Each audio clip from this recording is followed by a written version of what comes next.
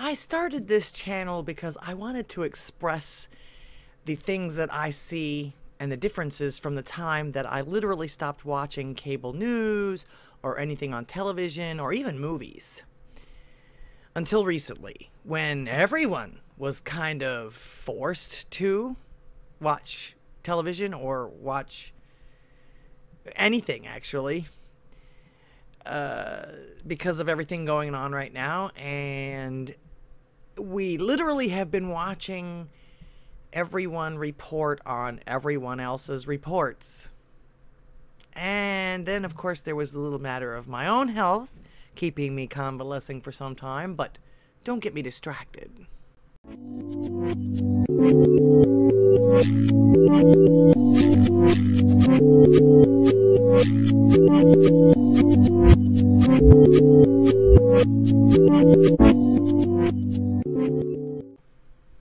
Well, the barrage of utter nonsense that came across my feed this morning reminded me of just another reason that I stopped watching cable, television, movies, anything to begin with. I'm going to read you a little article here from the BizPack Review, which NewsGuard gives it a high passing grade. It's in the green up there. I'm actually going to do another video about BizPack Review. Florida is dead to me. Actor John Leguizamo helps lead torrent of hate against folks in the Sunshine State. Wonderful. Why? Because the residents of Florida, including the countless Cuban refugees who fled socialist-styled oppression to seek sanctuary here, dared to commit the unforgivable sin of voting against policies that would have advanced others at their expense. Leftists like anti-Trump zealot John Leggy Weirdo is what I'm going to call him from now on, a Colombian immigrant who angrily tweeted Wednesday that Florida is dead to me and that he doesn't care anymore if the state's 21+ million lemmings drive their golf carts into the ocean. His anger was over a Florida going red in the 2020 race. Other high-profile leftists have been just as venomous in their rage over Florida citizens choosing to prioritize their own interest over those of, say, elitist Hollywood celebrities like Leggy Weirdo, who are worth millions upon millions upon millions of dollars. Of course, there's some tweets here. I'm not going to read those. Obviously, they're not sweet because the next line from the author says, "Such nice and tolerant people." As to claim that nobody likes Florida, as of Thursday, results of the still ongoing 2020 election showed that over 68.5 million Americans and counting had voted for President Donald Trump, and 5.6 million had come from Florida. This means that outside of Florida, there are at least 62.9 million Americans who agree with the lemmings in the Sunshine State who also voted for Trump. And regarding those so-called lemmings, many of them are of Hispanic origin, just like Leggy Weirdo, and that makes leftists like him very angry. Okay. So, the very night of the election, the New York Times writer Ida Bay Wells, the creator of the discredited 1619 Project, argued that the term Latinos shouldn't exist anymore because Hispanics who support conservative policies and principles are white. Why does she get to determine that? Who do these people think they are? Now, my first complaint is this. Why is what he and people like him say news? Seems like every time I turn around, these news outlets are parroting some celebrity. I only know of who some of these celebrities are because of news outlets repeating their utter disapproval of the president and anyone who supports him. Okay, we get it. You people hate the president. It's not news. It seems that this whole situation has given celebrities even less to do than most basement dwellers, so we are now privy to more of their bad ideas and hatred towards their fans. I don't know about you, but this kind of thing never worked when I was trying to sell my musical talents or working at any other venue for that matter. And I've done everything from insurance agent to bartender. Of course, no one controls my show or where I play and what I do or wear or say, so maybe that's the difference. Can you treat your clients, no matter what your profession is, even a waiter, an Uber driver, or whatever, with open disdain, especially after they've already paid you? I guess maybe you could. Does that strategy actually, though, work for any other field other than celebrityship? Because I have to say, you may treat that person the first time that way, but they sure aren't gonna come back. I know I wouldn't. So let me get this straight, okay? According to Wikipedia, Mr. Leggy Weirdo was born in Colombia, but is considered an American actor, comedian, screenwriter, and producer. Wow, quite the accomplishment for someone so oppressed. In other words, someone not from America. You know what I hear when I hear this type of rhetoric that's spewed by someone like John Leggy Weirdo? I came to this country for freedom and became more privileged than I could ever have dreamed of. But you other peasants that came here for the same reason, you're not allowed to express your freedoms, especially if you don't agree with me. Or you don't think like me. In other words, I got mine, but nobody else is entitled to get theirs. Thank God he's not actually in charge of anything, after hearing what this actor says about his own demographic. How fair do you think he would be to someone that's not there in his demographic? Can you say Uncle Ruckus?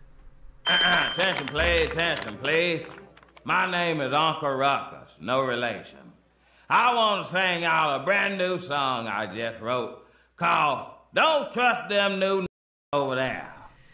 Now, back when I decided to ignore the media and all its lackeys in the 90s, I thought about it this way. This is what came to mind that finally one of them made me decide to just give this up. I thought about it this way. We pay their salaries. We buy their products, most of which they only put their names on for the royalties, which means money. We buy the products that they are paid handsomely to hawk to the masses. You don't think that money just comes from the company. Which, you know, they probably wouldn't be caught dead using these products that they're hawking to us anyway. And we pay absolutely obscene amounts of money to go to their movies, their concerts, their shows, whatever else that they may be doing, especially in most in most cases, these movies and things disappoint, especially lately with all the lecturing and virtual signaling. We're actually paying for this. We're paying to be lectured how horrible we are. Now, don't get me wrong. I used to love Mr. Leggy Weirdo. He was fabulous in Tu Wong Fu. I absolutely adored him in that movie. I adored all those guys in that movie. That was awesome. And I will never forget his voiceover of Sid the Sloth. I mean, nobody else could have done that, I don't think. He's like the Robin Williams of that character. Thankfully, I got to enjoy it before I knew how much of a bigot he was. It actually amazes me of how many of my favorites are turning into complete bigots and haters. To me, it just goes to show you that money, fame, and fortune doesn't guarantee humility, tolerance, and even intelligence. But again, don't get me distracted.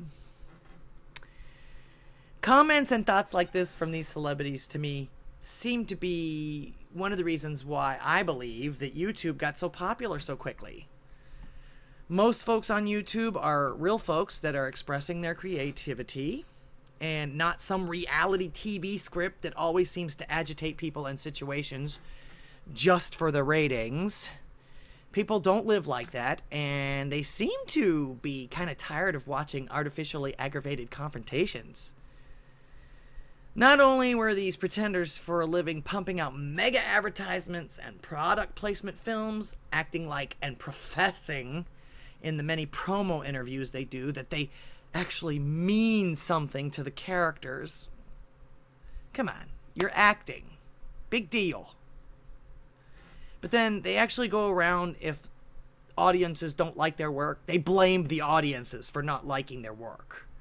And then still demand that we pay attention to their every move and every syllable, while telling you you can't have the things that they have. Frankly, I'm way too busy working on my own life. I don't need, nor do I want your life. Or yours and mine, actually, for that matter. You don't pay my bills. So, and of course, besides your job, you eat, drink, sleep, and defecate just like the rest of us mammalians on this planet. Big friggin' deal. And most of the time, especially lately, you're either demanding something of your fans or you're belittling them. Anytime I actually listen to any of you, you sound like whiny little brats whose ideas would literally wipe everything off of the map except for what you like. It's like this, folks, especially you celebrities out there. What have you done for us lately? Okay, you're a good actor. Why does that make anyone else obligated to listen to you, much less heed your advice, much less for the rest of your entire lifetime? Who died and put you in charge of this stuff? You're not in charge, actually, and you don't live anyone else's life. From what I know about show business, you're not even in charge of your own life. So, what makes you so qualified to dismiss folks, especially and even your own? Methinks thou protest too much. Actually, maybe before judging these folks that you have no idea who they are, talk to some of them, listen to some of them. I'm originally from Miami myself, and I had a ton of Hispanic friends, some of which fled from the horrors of communism in Cuba, where no one but the folks in charge have any freedoms. Mr. Leggy Weirdo has been here with his privilege his entire life, and he knows not of what he speaks, but I'm sure that all these fine people will confer with him the next time on their decisions. Don't hold your breath though there, Johnny. I do hope you enjoyed my video today. If you'd like to support my work, I'm told that the best thing that you can do is share my videos. I would appreciate a like, subscribe, comment, and of course the ultimate would be a donation. Don't forget to click that notification bell. I have a P.O. box also listed below in case you want to send me something and you're not on PayPal. All my links are below, and thank you in advance. Thank you so much for clicking on my little acre of the internet today. Until next time.